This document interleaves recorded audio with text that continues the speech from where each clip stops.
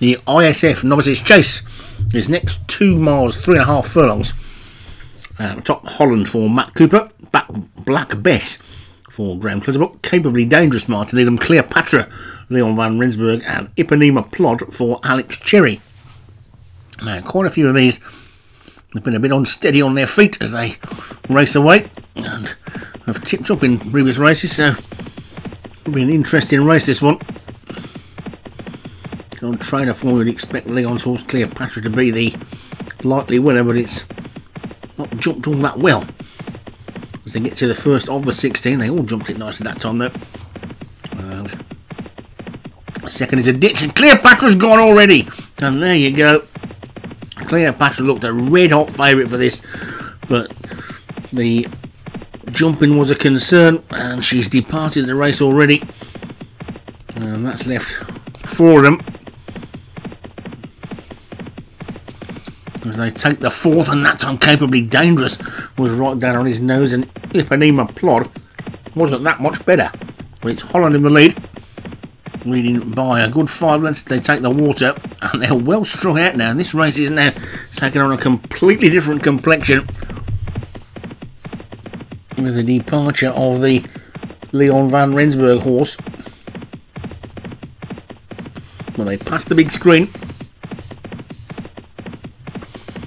past the winning post, and a complete circuit of a track to go, and Holland for Matt Cooper in the lead is 5 lengths clear of Black Bess in second for Graham Clutterbuck, Capably Dangerous third, and then Ipanema Plod for Alex Cherry at the back in 4th as they make their way towards the next,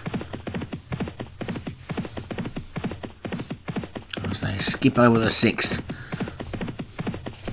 Holland is clear. Cooper had his first win last week, his first win of the season last week.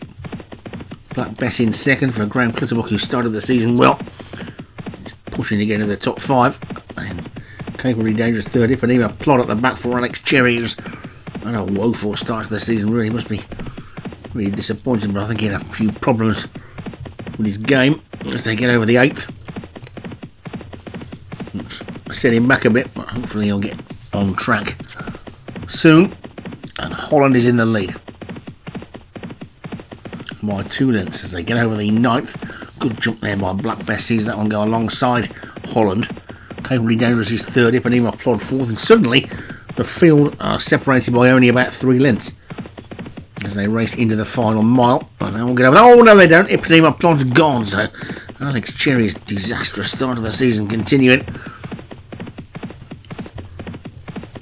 As he's out of this one when 4th place prize money was there for the taking, at least. But it's Holland in front, just 3 left. Black Bess in second, Capably Dangerous is in third. And these 3 are the only 3 left in it. As they come down towards the next. Over that they go, better jump there by Black Bess. I've seen that one jump into the lead. Holland in second, Capably Dangerous. He's back in third.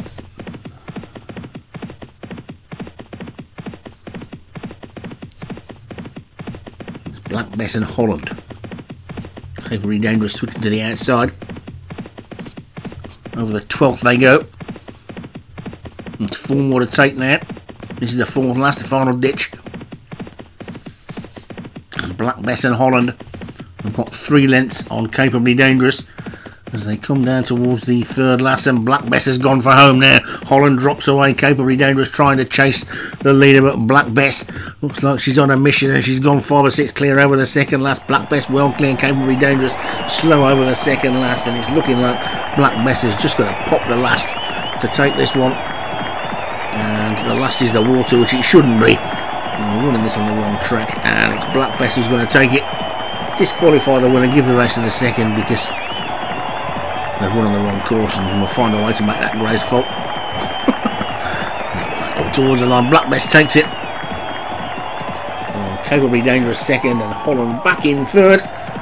And run these races over the right courses, please. We shouldn't be jumping the water jump as the last fence.